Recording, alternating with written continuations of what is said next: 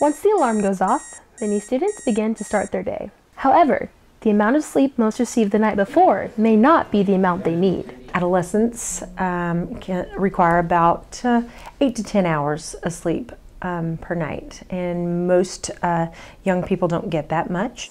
Although there is a recommended amount of sleep, many students sacrifice it for schoolwork.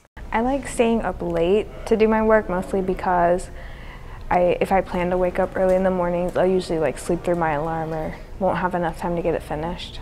On top of schoolwork and extracurricular activities, some students struggle to find a balance between school and sleep. Life is becoming more and more demanding, and you have practice before school and then you have work after school, and we all only have 24 hours in the day. Students may look to find a balance between their schoolwork and activities, but is there one? There isn't one.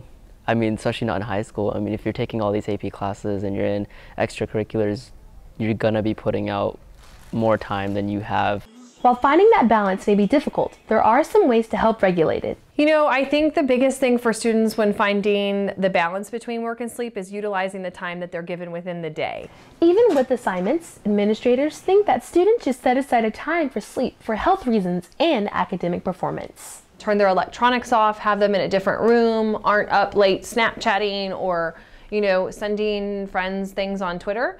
Those are the students that come in and they're sort of revived and ready to go for the day. Set a bedtime, and regardless of what you've got going on, you have to set a pattern.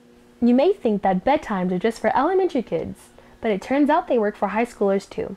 I'm Taylor Calhoun, Midnight TV.